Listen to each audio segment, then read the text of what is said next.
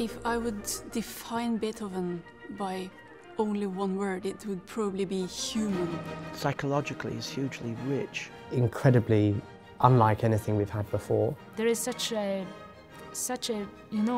joy of life.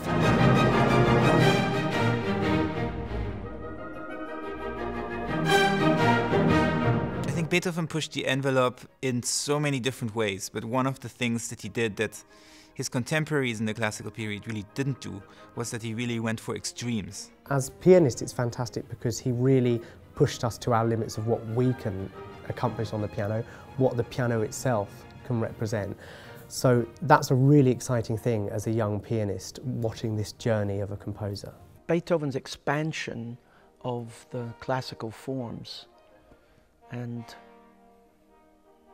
his courage to work outside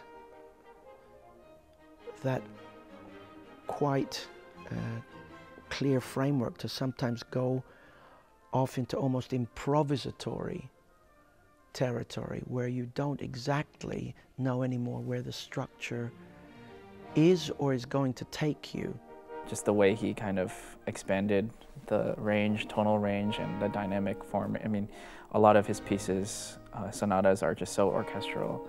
Beethoven's a revolutionary partly because he was literally a revolutionary. I mean, he was committed in his time to all the political sort of goings-on of that period. He's also revolutionary because he changed our expectations of what music could be, I think, of its quality of sublimity, its quality, its metaphysical quality, and its political quality. And I think another way in which he was very revolutionary and ahead of his time is also his disrespect for performers. He really didn't. He didn't care too much when performers were complaining that his music was very difficult.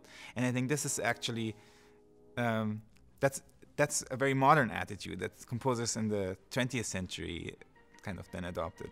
Beethoven is for me the most human of all composers, with his struggles and his constant optimism and positivity. He's so optimistic.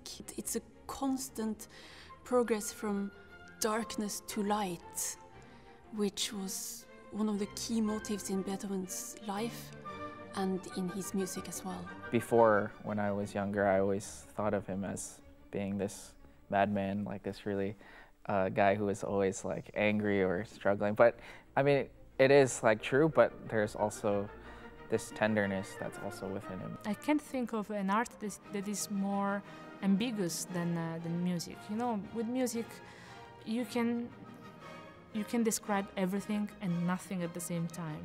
But with Beethoven, there is always this drive that comes really from here and takes you 100% with your body, your heart, and your mind.